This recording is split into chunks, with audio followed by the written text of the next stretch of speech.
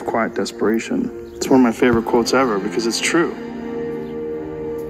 You're just in this world where you just can't wait to just run away.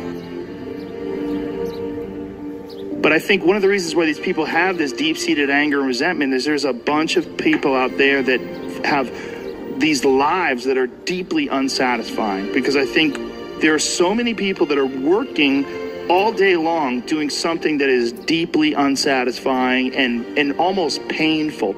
Yeah, soul killing. Soul killing. They're stuck in traffic all day, and then they're stuck in a cubicle after that. They relish the time to take a in the bathroom and look at their phone. I mean, they literally do that. That's a highlight of someone's day. They get in traffic on the way home. They get home after that, they're watching television, and they're... If people have a regular day job, if you could just find one thing that you do as a passion project and just keep building on it, just keep. Guys, this is what I tell you all the time, and I'm sharing this for a reason. I was once that desperate, that way, exactly the person he's talking about. I broke my back at a very young age and was put at a predisposition at the age of 23. No fault of my own. And I lived a life of sorrow. You know, I didn't think there was another way. I was very, very depressed. It was a time of sorrow, a time of reflecting, but I was doing it in the wrong way. I was using negative energy, and I wasn't looking at the benefits right in front of me.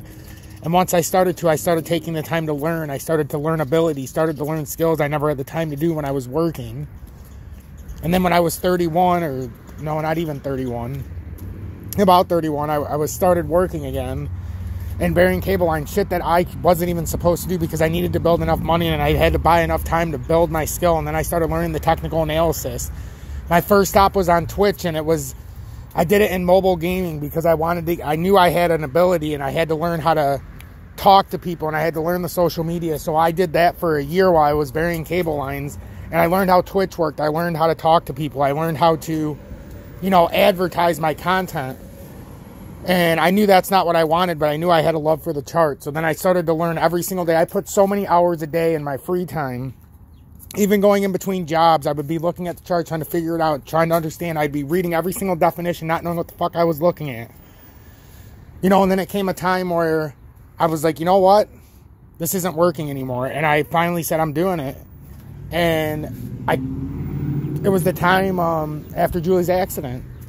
And I taught myself enough about the charts. I went on YouTube. But I first started making money by living that lifestyle. I quit my job. I didn't go back. I refused the unemployment. And I'm glad I did. It was the best decision I ever made because it put me in a spot where I was forced to have to make money. I was forced to have to come up with something.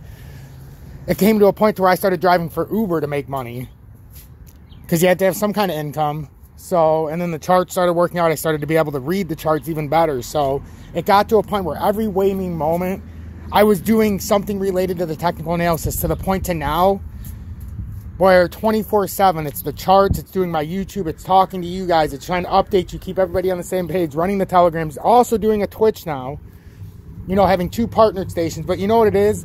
It's more than just time. It's more than just determination. You have to be dedicated. You have to dedicate. If you're not dedicated and you won't put the time into yourself, if you don't believe in yourself, nobody else will. So I want you guys to continue to listen to this, but there is a way. You don't have to live this way. If you hate your life, if you don't think there's a way out, there is. I promise you, I'm a perfect example. It doesn't happen overnight. I'm tired as hell and I work harder than I ever have. But you know what? I love every single minute of it. I love every single one of you. And guess what? I built my own brand. I'm working for myself, and nobody can ever take that away from me. Watering it, keep adding fertilizer, keep giving it attention, keep giving it focus, and you can escape. You can escape, and you can be self-serving. You could be okay. You're going to be okay. Making furniture feels good. If you make furniture for a living, and you feel a great satisfaction out of that, and you sell that furniture, look, man, if you can do that, you could cut those corners perfectly and sand everything down nice and stain it, and then it's done, and you get the satisfaction, and you sell it to someone, and that pays your bills. That is infinitely more satisfying than being stuck in some fucking cubicle working for someone that you don't want to work for, having to have these stupid fucking office meetings, talking to people in human resources, sitting down with your supervisor where they evaluate your job performance, and you're not really, you really need to be enthusiastic about this company. This company is your future. You're like, fuck kill me now.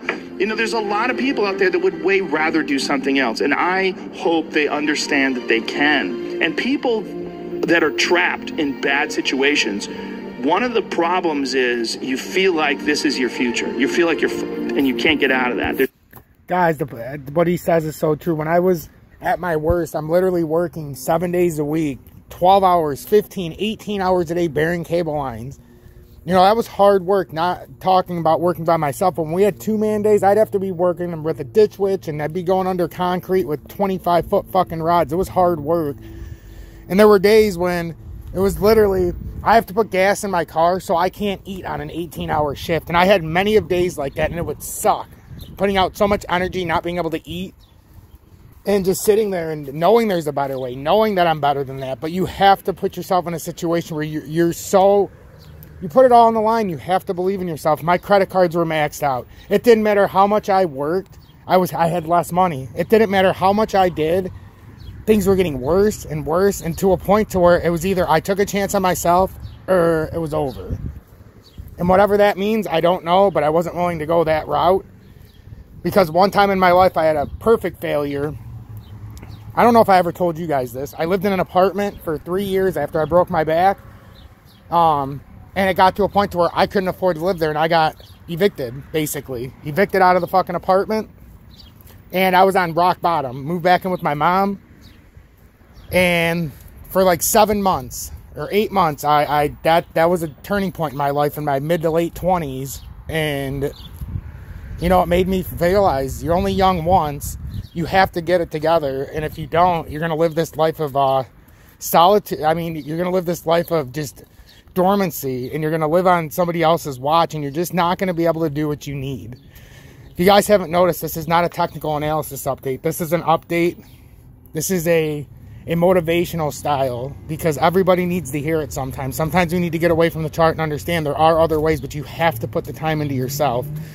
I dedicate every day towards myself, and it's given me a life that I can at least live right now, comfortably, be home with Julie, the kids. As you know, she can't walk. She's been through 5 surgeries, and if I wasn't home, it would be hell. So, it's each day, though. Every day you wake up. You know, when you wake up, instead of... Literally, this is how easy it is, guys. When I first wake up, you know what I used to do? I used to get up, and I would either turn on the PS4 for 2-3 hours. When nobody was up, I'd be like, all right, this is my time. I can play the PlayStation. You know, I'm a dad of 3. I've got... you know, I got a house full. I take care of Julie. And I'd get up and I'd be like, all right, it's 7:30. I'm going to play my game. Well, you know what happened? I started this YouTube instead of playing the game in the mornings. That snowballed. And this is, you know, just over a year ago now, but it snowballed into something beautiful. And I had all the abilities. I just lacked the time. But guess what? I didn't really lack the time. The way I put my time, what I was doing with my energy, my assertion...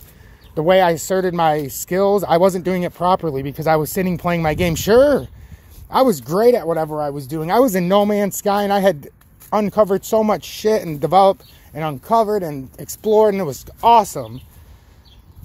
But at the end of the day, what was I really doing? I was living in a virtual world with no return. It didn't do anything for me. I had these fake awards.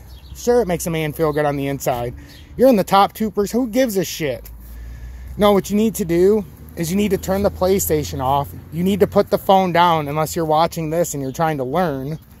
If you're just doing this just for shits and giggles, maybe this isn't the best thing for you to watch, my technical analysis. But if you're really putting it towards something, it's really something. So I suggest you put down the PlayStation controller or the Xbox or get off the computer gaming or whatever the case may be, unless it's a passion of yours and you're going to use it in some way. Or you're secure in what you're doing right now. If you're trying to find a way and you say you don't have time and you're sitting on the PlayStation, right? You're sitting on the computer or the Xbox. You have time. You're just not using it properly. I used to be that way. I wasted years feeling sorry for myself after I broke my back. Years. And I had to learn the misery. I had to have the defeat, and I had to feel the loss. If you don't know what loss feels like, you're screwed. Because you don't ever want to have that feeling again. You do not want to go back to failure, but you have to fail to understand. If you're handed everything and then you fail, it's over. You haven't built a backbone. That's why early when you're young, that's where you build it. Now I'm 38 years old, and I still feel blessed and young enough to have figured it out and be able to do and live a life of solitude now. And what I mean by that is I get to live on my own terms. And that comes at a small step of each and every one of you who joined Tom's Army for $9.99 a month. I have 259 or 260 members, and that helps me be able to do what I do. Outside of the charts, it gives me a secure income month by month, as long as I have enough members, and I continue to dedicate and put the time in. I know it'll only get better and grow. And I want to thank each and every one of you, but now let's get back to this because it really is motivating. And this, I don't know how long this video is going to be. No hope. There's no light at the end of the tunnel. There's no rainbow. And if you feel like that, that alone can be incredibly defining and limiting. But if you can look at yourself objectively and say, okay, I kind of am fucked here. I'm in credit card debt. I'm working in a shitty job. I don't like what I'm doing, but I have some ideas. I need to feed those fucking ideas. And I need to feed them and water them. And I need to set aside a certain amount of time every day to just try to make those things happen. You can do that. Everyone has a different personality. They have different interests, different things that they would be really satisfied pursuing. That's not encouraged. What's encouraged is go find a job. What's encouraged is go find some place that you can shove yourself into. Go find a square hole that you can stick your round peg and just jam it in there and shave down the top and the bottom so you slide in with all this extra space on the sides and feel like for the rest of your life because you need a job, because you're in debt, because you have credit cards, because you have student loans, because that's what everybody does. And so you do it too. That's what's wrong. You have an apartment you have to pay for. You have a car you leased. You have a wife that you have to feed. You have a child you have to raise. You have your mortgage. You have your this. You have your that. And that's where it all comes from. Well, the opportunity takes place usually when you're young and you don't have any responsibility. That's when you have your options. Well, your options are severely limited the more you gather responsibilities. And to his point right there, and we're going to end this shortly because I do actually want to get into the chart for a minute. But to go to that point, I didn't have my first child until I was 35. And it was by design. I have 2 stepkids now, but by design, I didn't have my first child until I was 35.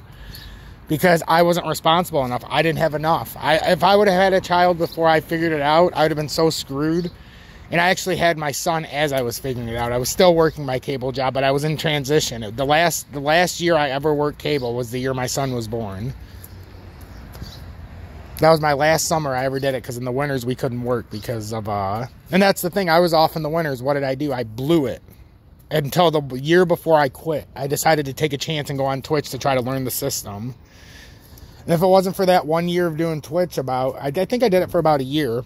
If I wouldn't have did Twitch for that year and learned what I learned, I would have never been able to figure out YouTube. There's no way. So there's no time like the present, you know. Literally, look yourself in the mirror if you don't like what you see. You know, tomorrow is a new day, and right now, the people who say, I'll do it tomorrow, they're never going to do it. You have to do it now.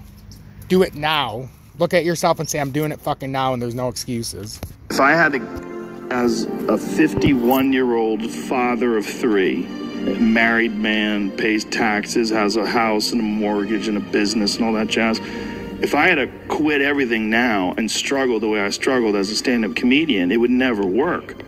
But the only way I could be this person now is if I took that chance when I was 21, when I was dead broke and had my cars repossessed and all that stuff. That's the only way you ever get where you want to go. You have to take a path that's dangerous, and most people want to take the safe path. The safe path leaves you stuck in quiet desperation. Almost every time. It's hell. It's hell. But can people just make that change? I mean, yes, look, you can, I believe they but you can. have to plan it out. The way you can change is you have to put aside enough money to give yourself a window. And then you have to have a plan. And you have to spend all your waking hours outside of whatever job you do planning your escape. And you have to come to the realization very clearly that you fucked up and you got yourself stuck. So whatever you're doing, you have to do it like your life depends on it. And whether it is you're trying to be an Guys, that's why you ask me why I do this every day with no breaks. I do it as if there's no other choice, there's no other way, and this is literally all or nothing for me. I am all in. That's why I think I'm the best in the business besides just the technical. I am all in. If it's not for this, I have nothing. Just remember that. If not for this, I've put all my eggs into one basket, into myself, and this is where I do best. So if you can't get behind somebody who puts their life behind it and puts everything they know in their integrity and their name, you know, you're not watching the right person. Author, and if you're gonna try to be an author and you're working 8 hours a day plus commuting plus family responsibilities or whatever else you have, whatever time that you have to attack like you're trying to save the world. You're trying to save your life. You don't want to drown. That 1.5 hours a day that you have to write, god damn, you better be caffeinated and motivated. You gotta go. You gotta get after it. And you gotta have discipline. Most people don't have those things. Most people don't understand what it's like to really go for something. And to know that the consequences of not doing that are horrific. I think here's an important thing too. Failure is important. It is important. I think failure teaches you things that you don't learn from success. I think failure gives you an opportunity for self-examination and also gives you a feeling that is very uncomfortable. And that very uncomfortable feeling helps you grow. That when you feel like you screw something up, like when I've had bad podcasts, my podcast has always gotten better afterwards. When I've had bad stand-up sets, I've always gotten better after that, because those bad sets motivate you. They give you a perspective like, hey, here's some clear examples of where you fucked up. Yeah, what not to do. Yeah, don't look at these failures as like proof that you suck. Look at them as opportunities for growth. Look at them as opportunities to be motivated to do better.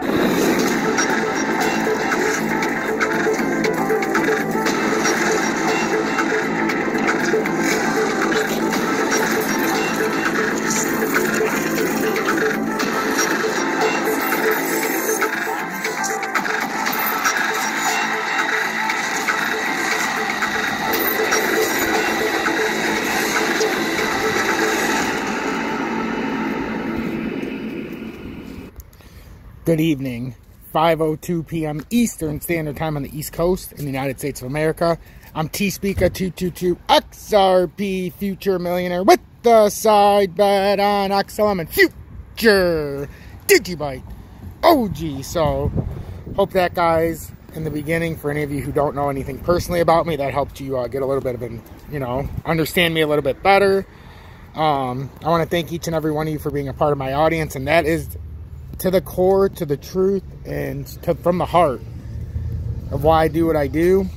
I know some of you like Joe Rogan, I'm sure. I love Joe. If you haven't checked out the Joe Rogan Experience, I encourage you to go through each and every one of those and watch them and see just... It's unbelievable, actually. It's truly unbelievable when you start to actually get in tune. I made some great plays today on bat. I don't want to say too much about it.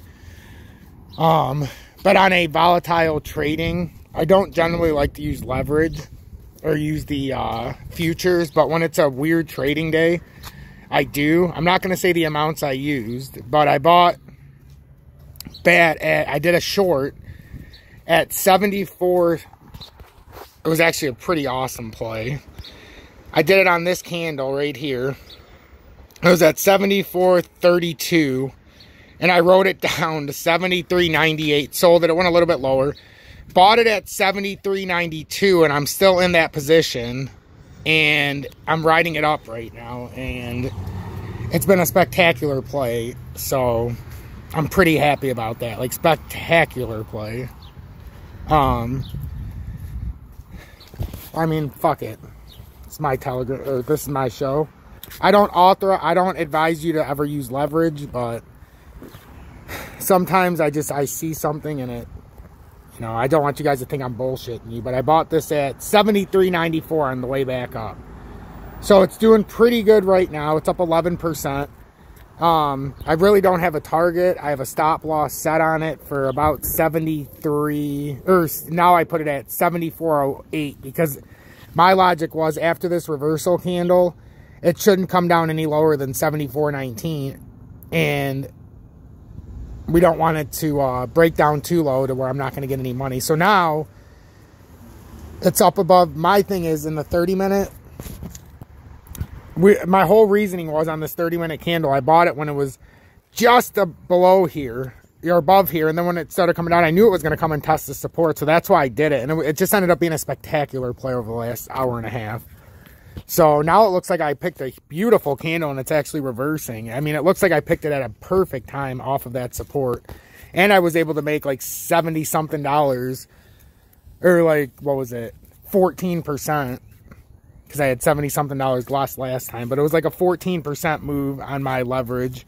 And then I was able to buy back in on the ride back up. Because I'm like, oh, it doesn't look good here. I'm selling. And then I waited. And I seen it. And I'm like, this is it.